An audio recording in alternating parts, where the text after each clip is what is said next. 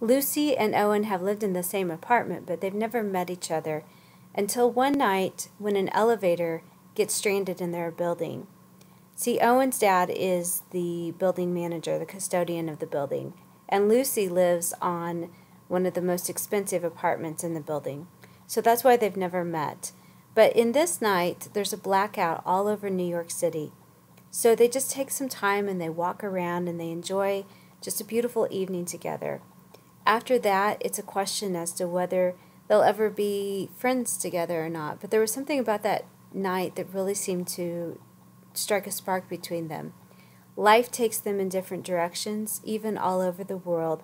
And this is the story about Lucy and Owen continuing to try to stay in touch and whether their paths will cross again.